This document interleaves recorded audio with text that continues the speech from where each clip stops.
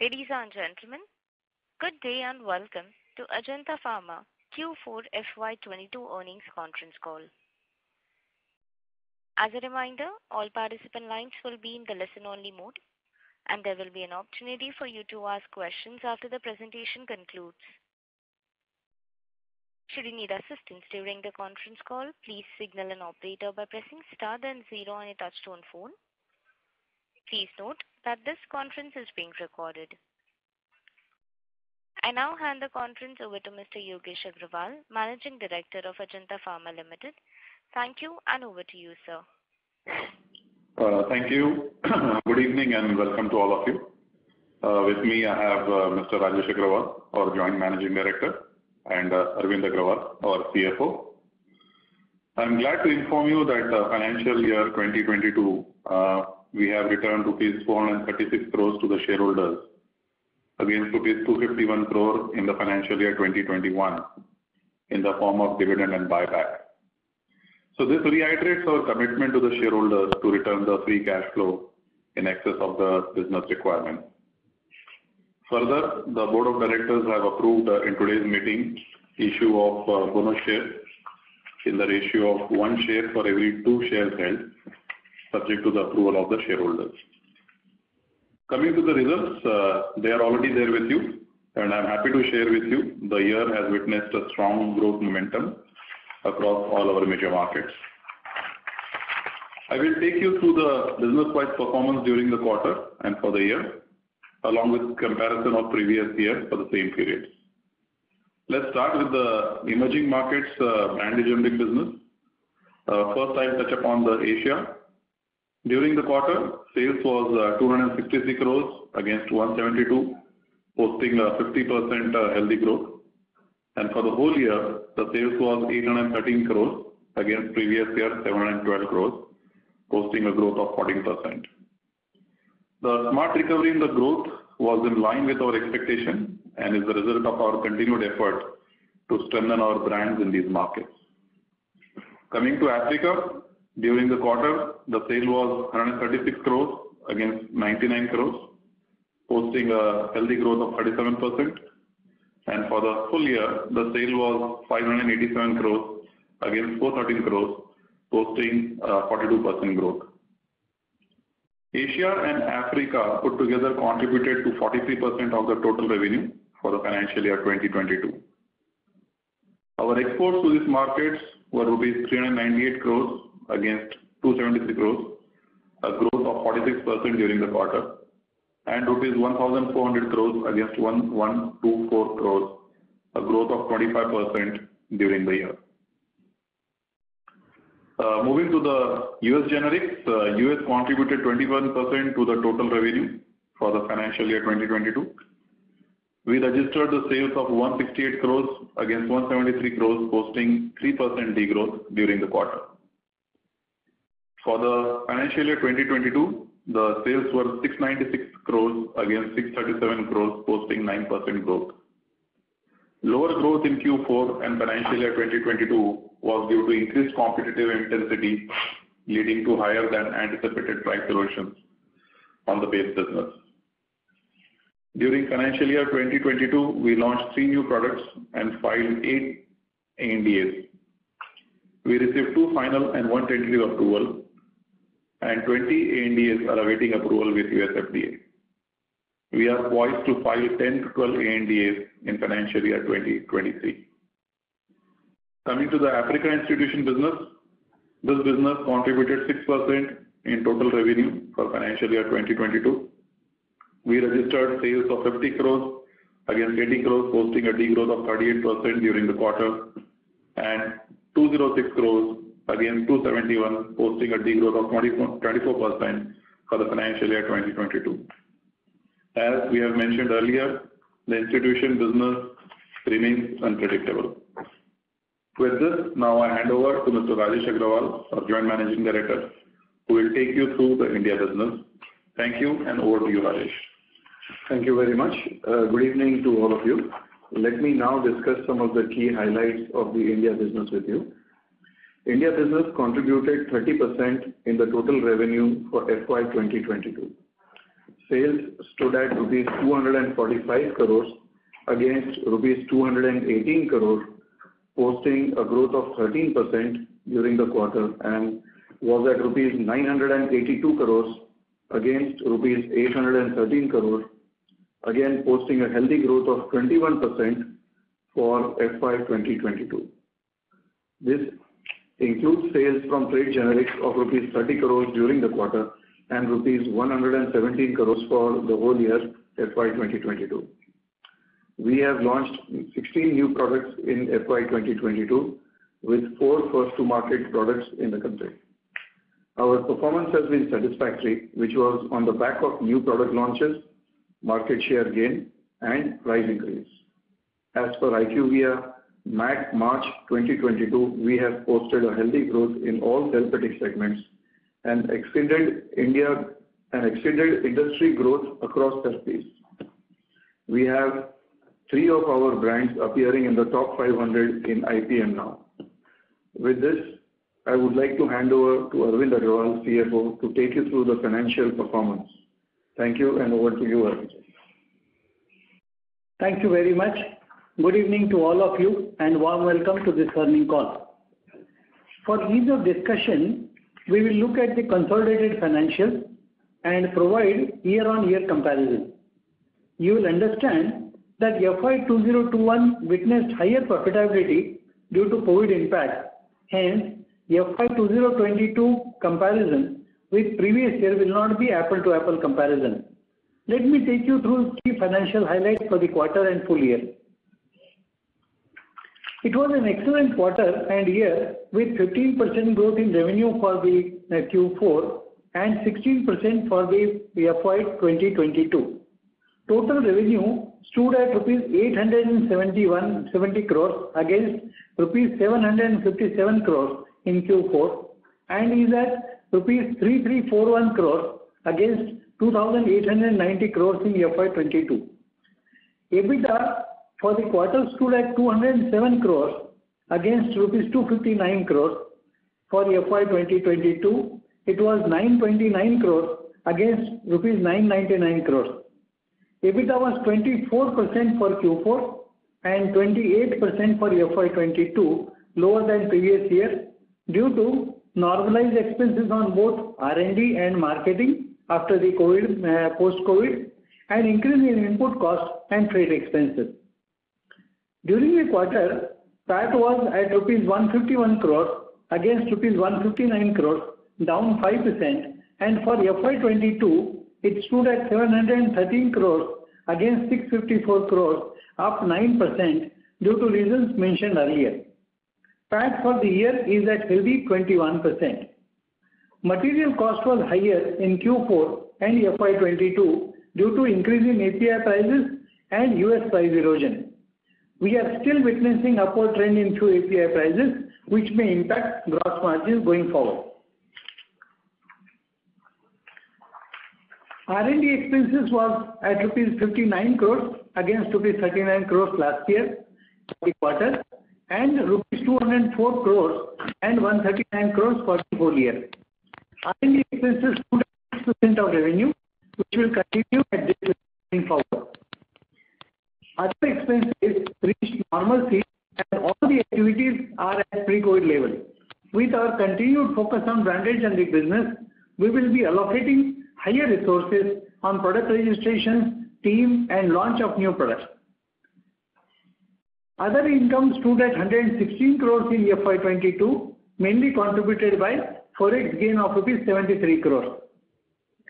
Income tax stood at 22% for FY 22 against 27% in FY 21 and expected to move slightly higher going forward with some of the facilities phasing out their tax exemption. We incurred capex of rupees 154 crores in FY 22. Our net fixed asset turnover has improved to 2 times in FY 22 compared to 1.8 times in FY 2021. Capex including maintenance capex for FY 2023 is estimated to be about 200 crores.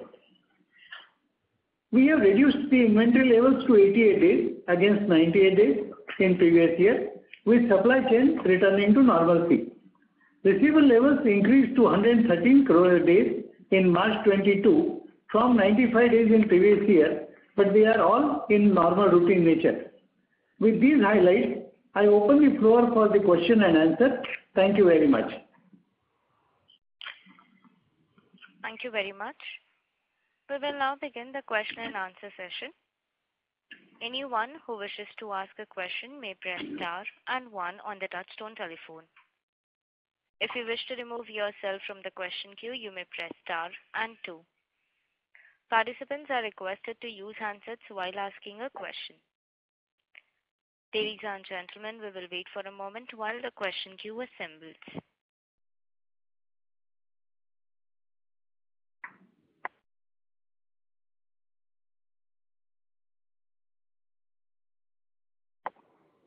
The first question is from the line of Tushar Manudhane from Motilal Oswal Financial Services. Please go ahead.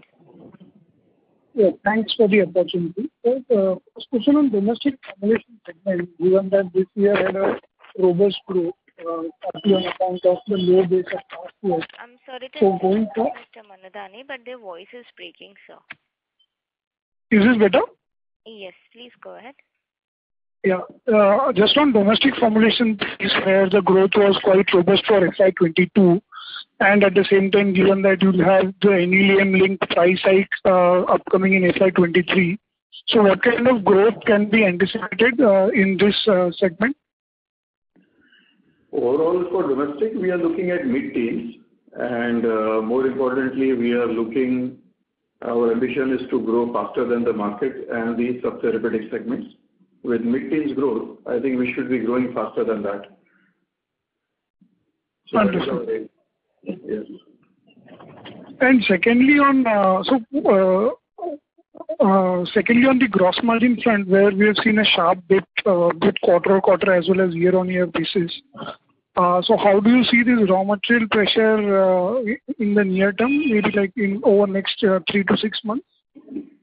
Tushar, I think here I would like to explain, this quarter, if you see, the COGS is about 28%. Right? Right. Now, out of this 28%, 1.5% is one-time charge. We had sent one product to US with the expectation of good flu season last year, 2 years ago, and now it is nearing expiry, so we have written it off in this quarter. So that is one-time impact, which is about 1.5%. And there is another 1.5% impact because of the price erosion in the US.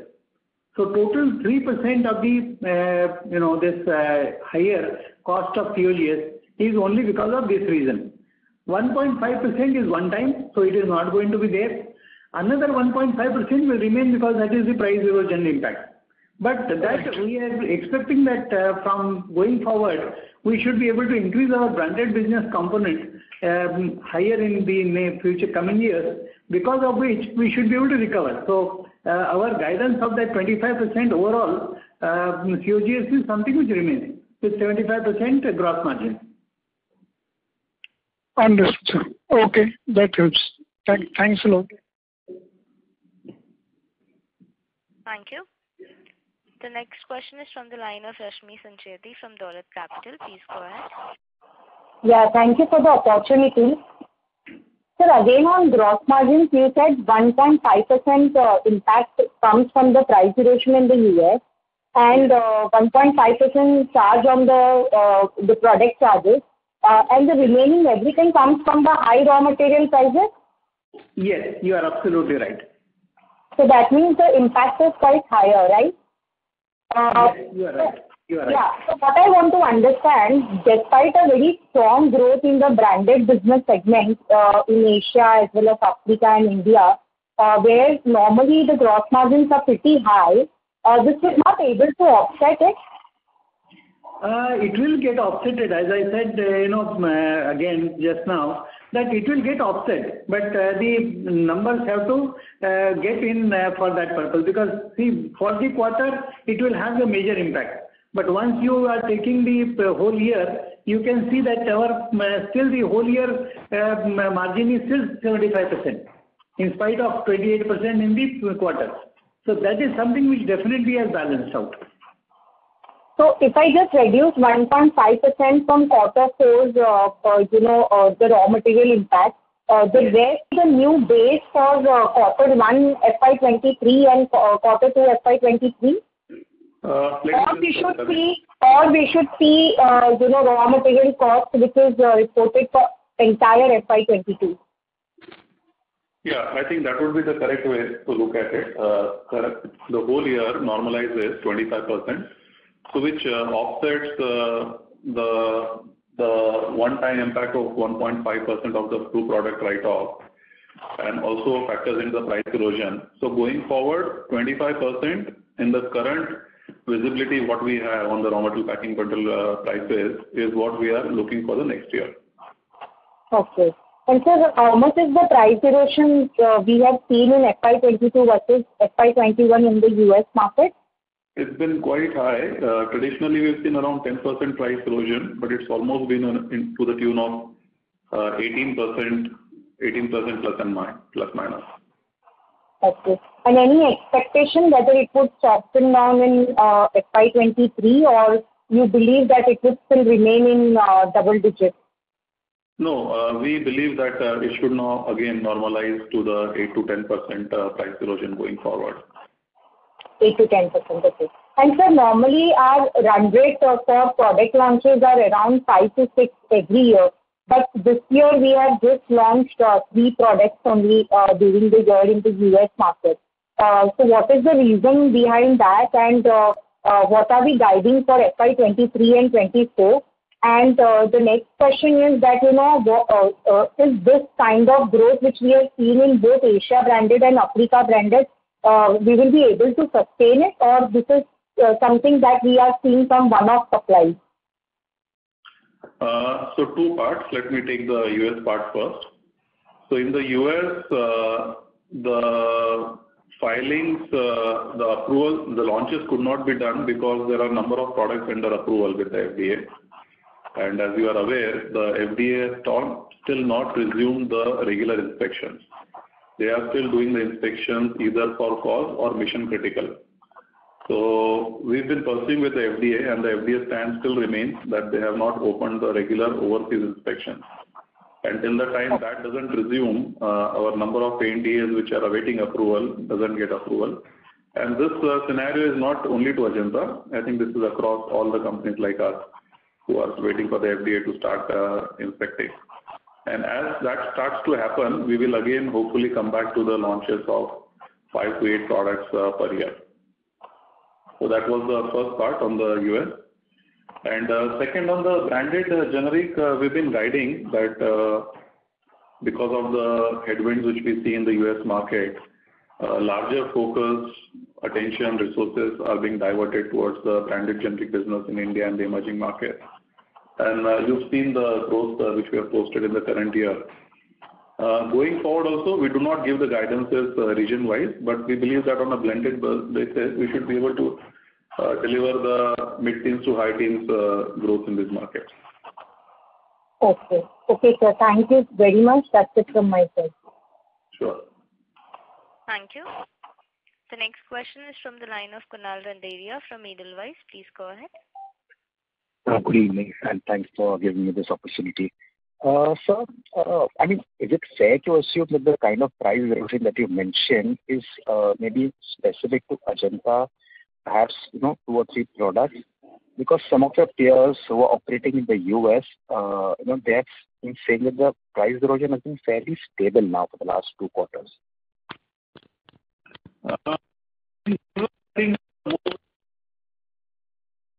Sorry to interrupt, sir, but we cannot hear you. Your voice is breaking. We are unable to hear you. Hello? Hello? Yes, sir. Please go ahead. Can you hear me now? Yes, sir. Okay. So I was saying, in general, I think most companies have seen aggressive price erosions. And I think most companies in their earning calls or otherwise, they have mentioned that the price erosions have been twice of what we've witnessed in the normal years. So I think, and again, company to company, it may vary depending on the product portfolio. But in general, our take is that the price erosions have been fairly aggressive, but which are stabilizing now. Sure, sir. And just to take this point forward, so these kind of erosion obviously cannot be sustainable, right? So at some levels, the companies will have to start downsizing their portfolios. So how far away do you think the industry is from? Because once they start downsizing, I guess the erosion should also then start coming down. That's a good question. We are not at that inflection point. Case-to-case basis, product to product, they keep getting added and dropped. But I don't think on a materialistic basis where I can say that there'll be any drop-off of any products. Sure, sir. And sir, when I look at the balance sheet, receivables have gone up quite sharply. So is there any kind of pressure from emerging markets? For what? Your receivables. So receivables have gone back to the pre-COVID levels. If you see pre-COVID levels also, your receivables around the same time. I think during the COVID times, there was a lot of efficiency which was coming, including expenses. Yeah. So I think this is the normal level. There is no exceptional elevated levels there. It was 111 in the 2020. Now it is 113. So we are at the same level. Got it, sir. And just lastly, sir, product Chantix that we have discussed in the past, I mean, is the approval held back because of plant inspection or some other reason? No, unfortunately, there are different components to it. So I think we'll not be able to give you a product-specific insight. At the best, we can say that it is still under review with the FDA, and we are hoping for the earlier approval than later. Sure, sir. And just one more if I can. So you have over 320 crores of cash in your books. Just wondering, are you open to acquisitions? And if so, what kind of, company or brands do you think could fit into your company? Yes, I think we are looking at the brand acquisition for quite some time now. And we are in the market. Every, investment banker is aware that we are looking for the brands. Our preference definitely will be India because we understand it better way, and also we feel that here we can add value by acquiring the brands. So we are open for it. We are looking at all the deals which are happening in the market, but we are still not getting the brands for valuation which we feel is right. So that is where I think we are waiting, but otherwise we are definitely open. Got it, sir. Thank you and all the best. Thank you. Thank you. The next question is from the line of Abdul Qadir Puranwala from Elara Capital. Please go ahead. Yeah, hi, sir. So thank you for the opportunity. So my first question is with regards to the field force rationalization what we had done earlier. So are we entirely done with it at 2,800, or is there any further scope for us to rationalize this further? Rationalizing of the field force? Yeah. Yes, we are completely done with that. And we don't see the scope or the need to reduce the field force any further.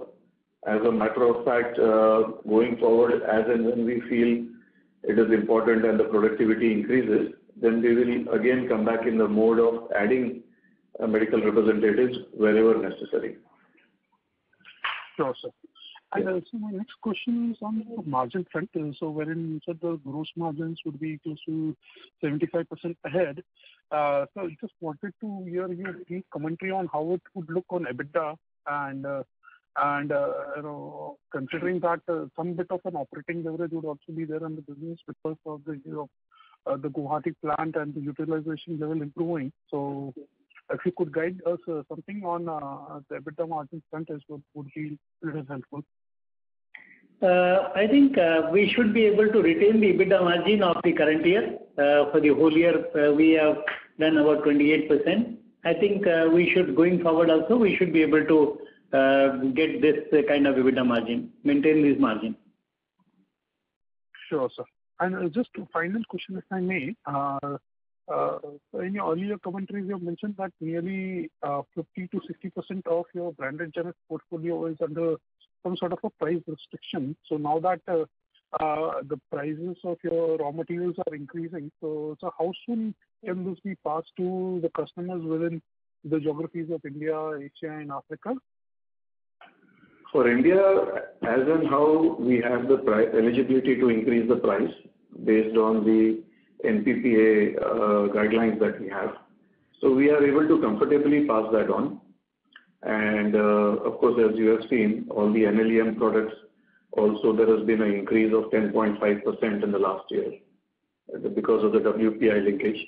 So that also we have taken for all the brands that were under NLEM.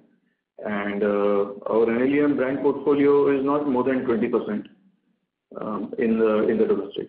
And so it is for the international markets also, as in how we have the opportunity, we are able to pass on the price increases, but at the same time, we take a very granular approach and look at each brand and the other competitors' pricing also, because we don't want to be completely out of range. So it's a very meticulous process that we follow and then take a decision based on that. Any color on which months, or which quarters where exactly the price hike has been taken earlier, or you would like to take a call going ahead as well? For NLEM brands in domestic, it happens every year in April as per the NLEM and NPPA guidelines. That's common to the whole industry. So we have taken it last month, which will start to impact us maybe May or June as the inventory exhausts of the old pricing. And for the other brands, it is based on a yearly cycle. And again, as I said, it's hard to tell you on the company-wide basis because every brand may have a different cycle and also different competitive pressures. And the competitor MRP is also equally important for us to make a decision. Got it, sir. Thank you so much. Yeah, thank you. Thank you. The next question is from the line of Ankit Pandya from InCred Asset Management. Please go ahead.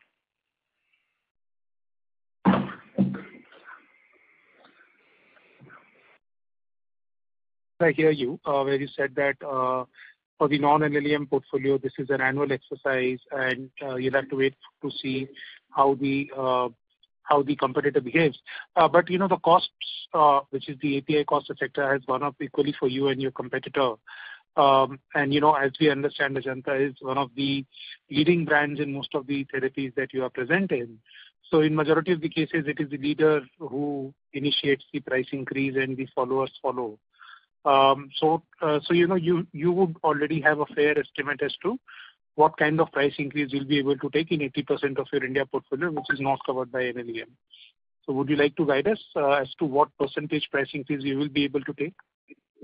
So you're right, in a way that wherever we have market leadership, we are in a position to command the pricing. But at the same time, we are also price leaders in most of the molecules that we have been first to launch or where we hold significant market share. So we are already at the price point where competitors are a little bit lower than us or maybe at max along with us. So what happens is we will have to evaluate based on the indirect competition also. But the maximum, to answer your second question, the maximum price increase that we can take is 10% for the whole year on any given brand as per the NLEM NPPA. And NLEM is of course linked to WPI, and NPPA guidelines restrict us to take not more than 10%. So that's an exercise that we undertake, and then we increase the prices as and how we find it appropriate. I understand. Thanks for the response. Secondly, when it comes to, let's say, Asia or your Africa branded sales, would the dynamics be similar there? I know the NLEM concept doesn't apply there, but in some cases they dictate prices. But what kind of price increase will you be able to take in your branded markets? For Asia, some of the countries actually follow similar method like NLEM, like Philippines has a list of essential medicine. And they have, but of course we don't have any of the brands in that particular list. But we are able to pass on the pricing because, as you know, the inflationary price pressures are being faced by all the competitors across the globe. So this is a common practice now in the last 6 months, 9 months, that we are seeing that companies are very comfortable taking the price increases across the globe in every segment, every country. So we are also doing the same. And as I explained earlier, we take a very, very meticulous and on-the-ground approach and then look at each brand and then take the price increases. So at a bucket level, let's say on the Asia business, would the price increase be in high single digits or low single digit or low double digit? Because the cost inflation clearly reflects it more than that.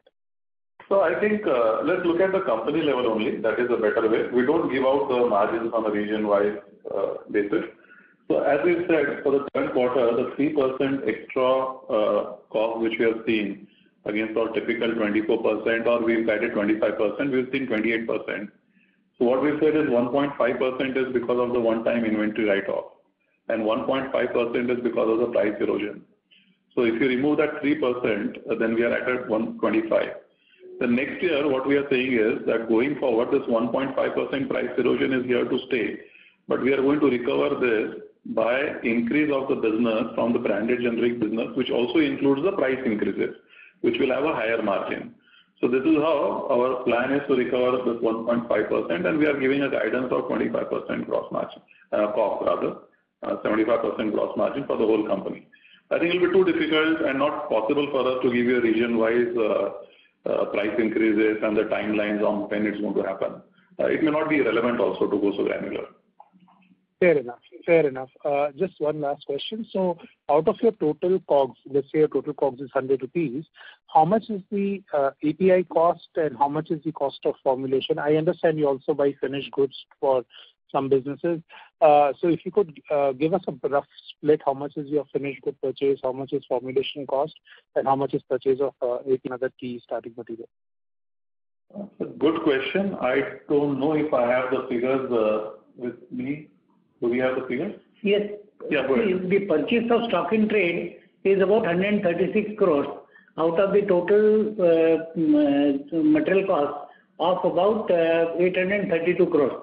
So we are talking about 20%, 15%, around 15 to 16% of the total material cost which is being purchased directly. They are called traded goods. So that is the component. Balance everything is with the in-house material, APIs and packing material and consumables which are going to be consumed there. Yes. So Arvind, how much is the out of the balance 700 crores, how much is our third-party purchase of API or raw material? If you could just zoom into that number a bit. See, we purchase the entire API from third parties. Exactly. So the 700 crores would include cost. As I said, out of 832 crores of total cost for the year, 136 is for the direct purchase from the third parties, finished goods. Formulation. So out of the balance 700, there will be some cost of conversion of API to raw material, right? And some cost No. It is only raw material and packing material and consumables. The manufacturing cost is in the other expenses. Other expenses, the power and fuel and all that. Okay. Yeah. So 700 entirely is basically third party. Yes. Got it. Yes. Got it. Okay, sir. This is helpful. Thank you. Yeah. Thank you. Thank you. The next question is from the line of Bino Pathiparampil from InCred Capital. Please go ahead. Hi, thank you. Just a couple of questions from my side. First, just a follow-up on Chantix. I can see there are some tentative approvals on the US FDA website, whereas I don't see you have a tentative approval. So would you have to wait for those guys to launch the product before you launch, or you think you can go along with them on day one if you get approval in time? Unfortunately, I'm not able to give you a more detailed answer on this. There are different components associated with this product. These are many touch points, which one is Pfizer, the exclusivity, the FDA approval, So I think I'll have a limitation in giving you more visibility on this product. Okay. And just have you done any settlement yet or no? Yes. We have the raw materials, packing materials ready with us. So the day we get the product approval, within 60 days, we'll be able to reach the inventories to the US market. The good part about this is the Pfizer has come back, Apotex, I think, ramped up this thing. So earlier, I'm not sure Apotex or some other company, I think Par. So the good part is that the market, which was at risk of melting or not becoming non-existent, is back up again. So that's the good news because unit-wise, the market is again back to the pre-nitrosamine challenges. So for any new generics which are coming in, there'll be a bigger pie from which they can take a share. Okay. I guess Endo is the one who has launched what you mentioned, right? Right, yeah. Okay. And do you have any sort of settlement with the Pfizer yet or that's open? As I said, I'll have some limitations in giving you visibility on this. Some matters are confidentiality agreements, subsidies and prejudice. Okay, no problem. Thank you. And just another question about the Africa institutional business. What's the outlook for coming year? We continue to give the guidance of the flattish nature of what we have done current year. We should be able to do that kind of business next year also. Okay, great. Thank you very much. Yeah. Thank you. The next question is from the line of Alisha Mahavla from Envision Capital. Please go ahead. Hi, sir. Good evening, and thank you for taking my question. So my question was with respect to the branded business in the emerging markets. We've obviously seen very strong growth this year, and we're talking about achieving a mid to high teens growth on top of this. Is my understanding correct? That's correct, yeah. And can you break down into what will be the growth drivers, or why are we expecting this business to achieve such high growth on such a high base? So growth drivers are the same as what they are. I think new brand launches, gain of market share and price increases. And we are confident that we will, and also we are undertaking expansion wherever we feel it is appropriate in terms of adding the numbers of the medical representatives in every country. So this is what will drive the growth, and we are reasonably confident that we should be able to achieve these objectives. Yeah. Okay, sure. And with respect to our margins, we just called out earlier that we're expecting it to be at about 28% level, but post with improved utilization at Guwahati, we were expecting this to be closer to 30%. So is there a reason why we're expecting we won't be closer to the 30% mark in the near term? Basically, I think the price erosion in the US is impacting us to some extent. Plus, also we are now investing on the next phase of growth for the next 4 to 5 years by investing more on the product registrations and for the people, etc. So because of that, it is a conscious call that we are taking. We would like to really work on that. We are talking about higher resources allocation for the branded generic business. So because of that, we expect that it should be somewhere around 28%. Okay, thank you. So I think this, just to add on what your question was, the fact, as we said, that we are adding more resources, attention, focus on the branded generic business. So that is what is increasing the expenses also, because we are adding people, we are increasing the promotion.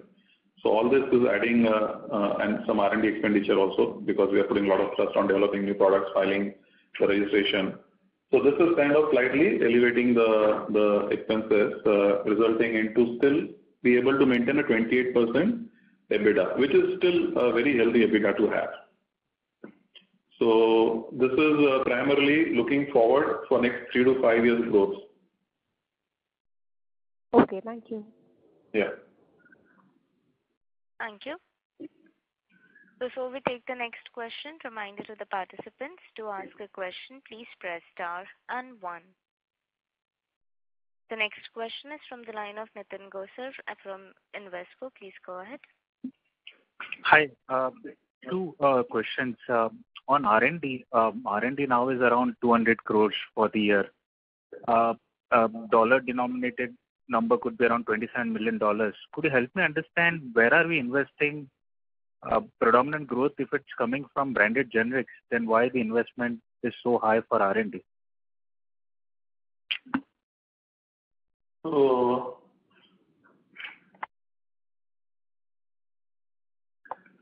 yeah, almost I think it is 50-55% is for the regulated markets, US, and around 45% odd is for the India and the emerging markets. What Nitin, I think you are trying to ask is that the R&D expenditure is high according to you in terms of the branded generic business. That's what you are trying to say, right? Or is it compared to previous year? Yes. And what should be previous year is last year is not a like-to-like comparison. Yes. Because previous year, you can see that because of COVID, the R&D was almost not working for 6 months. So that is why the expenditure was lower. But if you see the year before, I think our expenditure was almost about 140 crores. So I think we are talking about consistently investing on the new product registrations, new product development, even for the emerging markets and India also. With just to add to that, R&D is what has given us the edge to be able to launch all the new brands in India as well as in the international markets. And most of these formulations we have been the first. So in that sense, we have been investing reasonable amounts in the R&D, which has helped us to gain a competitive advantage in the market. okay? And what should be the ballpark understanding on US market R&D investment, like $13-14 million, and we're doing filing of around 10 to 12 a year? How should we gauge the investment ratio? Is it high, moderate, according to you? So we have titrated the ANDA filing, and we are looking to file 10 to 12. Current year we ended up filing 8, but there are some products which got skewed towards the end of the year, and we are expecting a larger filing in the Q1. So next year it could be instead of 10 to 12, it could be higher than that also. So I think in terms of percentage, as I said, you can estimate around 55% to be for the US regulated market of the R&D spend, and 45 is for India and the emerging market. Okay. Second question is with regard to working capital. Arvindji, you mentioned we are going back to the pre-COVID days on debtor days. Yeah. If I were to take combination of inventory, debtors, and payables, we have gone to almost a level where we have not seen this company for last 7-8 years. Our understanding of earlier 5 years was anywhere between 3 to 4 months, and now we are surpassing 5 months on inventory on working capital. Yeah. What are we trying to do out here? Why is it going up, and what can result it to come down ultimately? No, for the inventory, slightly you've seen last year we had ramped it up because of the COVID uncertainties, and that was a conscious call to take in, not to be stock out of the market, which we are now pruning down slowly. And currently you've seen from 98 has already come down to 88 days. And maybe there is some scope to taper it down further. Number one. Number two, there are some inventories which got built up because of the new product launches expected for the US market.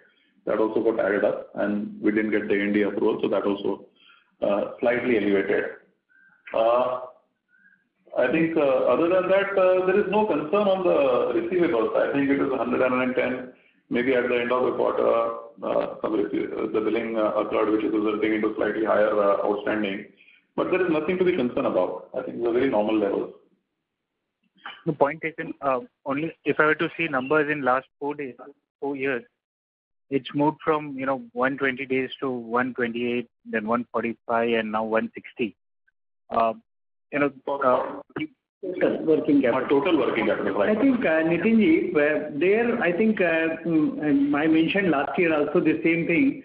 I again repeat that the US business has got definitely higher inventory and higher receivables. So that is something which we explained last time also, that is the cycle which is there in that particular market. And we strategically have placed higher inventory for that particular market Plus also the cycle there is little longer because of the chargebacks, etc., which I explained last time. So if you are comparing 4 years back, then our US business was very small. Now the US business is higher, so naturally to that extent it has gone up. Okay, so we should consider this number as a steady state number, 160 days, or it should? Yeah, I think this is a steady state number. Now, there may be, as MD said, there may be some scope for improvement, but nothing major really. Okay, got it, sir. Thank you. Thank you. The next question is from the line of Harsh Beria, an individual investor. Please go ahead. Hi, am I audible? Yes, you are audible. Please go ahead. Hi. Congrats for the good set of numbers. I was seeing on the FDA website that Ajanta got an ANDA approval for generic Destolic in March. And I also remember, like last time you guys said that we cannot get approvals unless FDA inspects our facilities. Does that mean there was some kind of inspection at our facility? No, there was no inspection. So it is a FDA's call, which they feel under the review that they can approve the products without having to go for the factory inspection. So it's purely during the review cycle, the call is taken by the FDA. So there could be approvals which may be received without the inspection also. And there are a lot which get tied up with the inspection. So to answer your question, no, we've not had the inspection for our facilities from the FDA. Okay. My last question is about the domestic trade generics. I've seen that this business has scaled very well. I think it's already up to 170 crore levels. What's Ajanta's strategy in this business division? The overall strategy in this is we are trying to focus more on specialty as against just general product range that is there. And we have gained a tremendous acceptance with the trade and also with the pharmacists, chemists, and the patients. And that is what has given us the traction and the growth that you see crossing 100 crores in this year. And are the gross margins similar to the branded generics in the trade generics division? No, gross margins are much lower, as you can expect. They are much lower, but yet they are lucrative enough for us to be able to operate in it. Okay. Can you give like a broad range of gross margins that this division might be making? Is it similar to the OTC gross margins of 55-60%? No, we don't give the individual gross margins for the division-wise. I understand. Thanks for taking my question. That's it from my side. Thank you. Thank you. The next question is from the line of Surajit Pal from BOB Capital Markets. Please go ahead. Hi. Thanks for taking my question. As you have mentioned, is that you are also getting into non-pharma business in API segment. Could you throw some light to your plan and how aggressive you are into getting into that, and what could be the approximate revenue going forward? No, I think there is some misunderstanding. We are not getting into non-pharma or in API business at all. We are very firmly interested into formulations, and that is what our core strength is, and we will like to build on that itself. Okay. And do you think that current level of marketing expenditure or the other overhead cost will maintain at the same level, or do you expect that there will be growth further? No, I think it will be at the same level, barring the normal inflation. Definitely that will creep in, but otherwise it will be almost at the same level. Okay. Thank you. Thank you. Thank you. Participants who wishes to ask a question may press star and 1 now.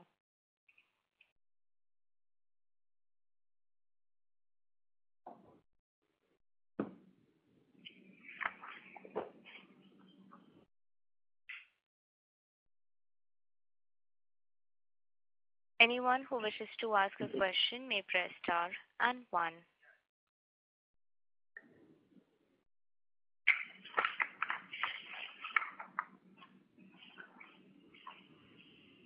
As there are no further questions, I would now like to hand the conference over to Mr. Yogesh Agrawal for closing comments. I just want to thank all of you for joining this call. If there are any questions which left unanswered today, please feel free to reach out to our investor relations team. Once again, thank you for joining us today. Thank you, everybody. Thank you. Thank you. On behalf of Ajanta Pharma, that concludes this conference. Thank you for joining us, and you may now disconnect.